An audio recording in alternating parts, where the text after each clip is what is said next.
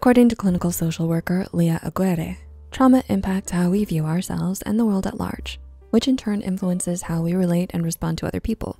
So it should come as no surprise that trauma can lead us to develop maladaptive behaviors and thought patterns that hinder us from having healthy and meaningful relationships with those around us, be it romantic or platonic.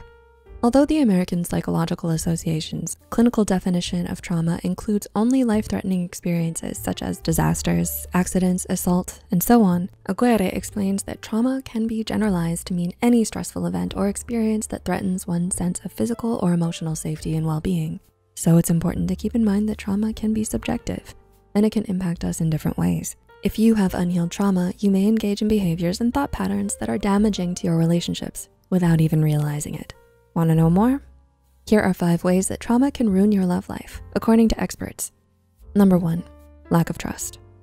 The nature of the trauma experienced can sometimes lead you to develop strong feelings of mistrust in yourself or towards others, such as if you were abused, mugged, or assaulted.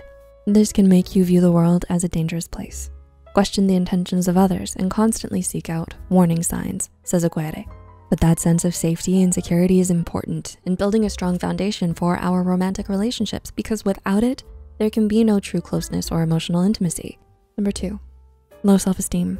Another way trauma can impact your love life is by diminishing your sense of self-worth and self-esteem. Experiencing trauma, says clinical psychologist Dr. Randy Gunther, will naturally make us feel sad and down, which can worsen into feelings of shame and self-limiting beliefs. You may feel that you're at fault for what happened, that you deserved it for some reason, or that you should have done more to stop it or fight against it. These harmful beliefs will often lead to thoughts that you shouldn't be in a happy relationship or that you're not good enough for the person you love. And because of the sense of familiarity it gives, you may also find comfort and validation in toxic relationships. Number 3, controlling behaviors. According to clinical psychologist and self-help author, Dr. Jill P. Weber, trauma can lead to unhealthy relationship behaviors such as clinginess, dependency, and being overly controlling towards one's significant other. This is especially common if the trauma is related to betrayal, such as cheating in past romantic relationships. It's not uncommon for those who were cheated on and those who cheated to develop a strong need to always keep in touch with their partners and even try to control what they do, where they go, and who they spend time with. 4, conflict aversion. Similar to our previous point, Dr. Weber explains that people who suffered from emotional abuse in the past may become extremely conflict averse. This is harmful for relationships because couples need to learn how to resolve disagreements in a healthy way, not avoid them. Conflict is also necessary to learn how compatible you are with your partner in terms of your values and goals.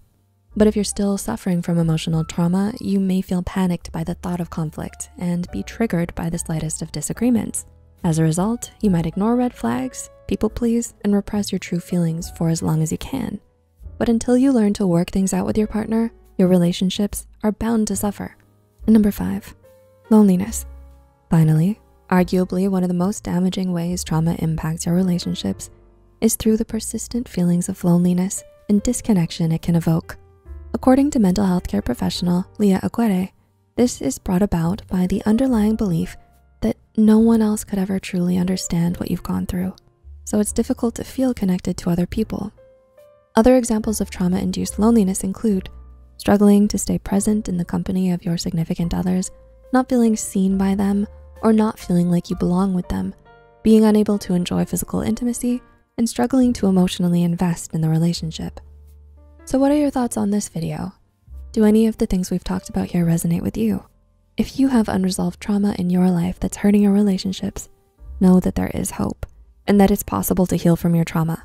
The good news, according to Dr. Gunther, is that as long as couples care for one another, they can weather any challenge that comes their way. Are you looking for a cuddly companion that brings positivity and mental wellness to your daily life? Get your very own Psy.